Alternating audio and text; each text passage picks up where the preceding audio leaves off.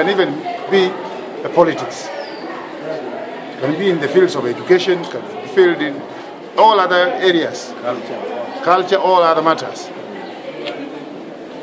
That is the kind of unity that we want to grow. But the kind of unity that we don't want to grow is a unity where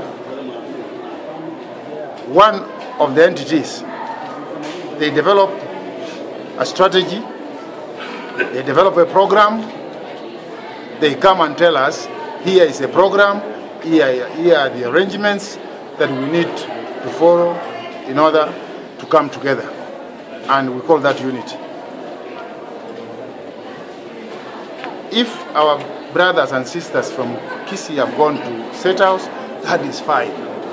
If they want to invite the president, that is even very fine. The president will go to Kisii as an entity called Kisii County.